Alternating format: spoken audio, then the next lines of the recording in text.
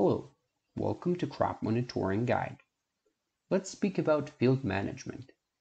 You can easily add a field by uploading a file in different supported formats such as Shape, KML, KMZ, or others.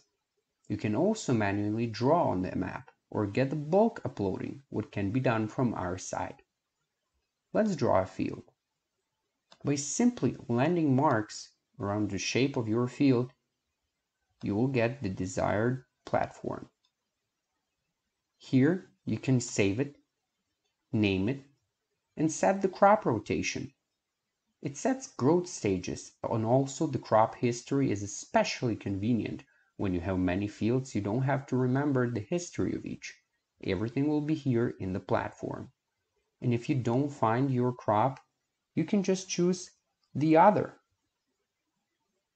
Now we can see the field analytics.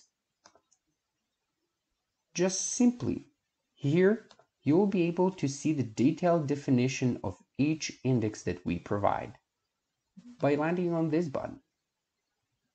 Indices can really help you to understand some stress areas, and we can easily open the image and the legend and compare what the colors on your field mean.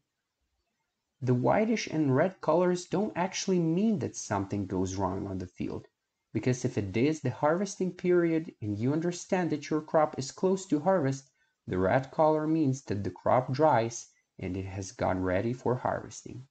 I mean, working with indices, we have to pay attention to the differences in the field. In the early and middle stages, if everything is green and we see some weak areas, whitish or red, we should do some steps to help crops.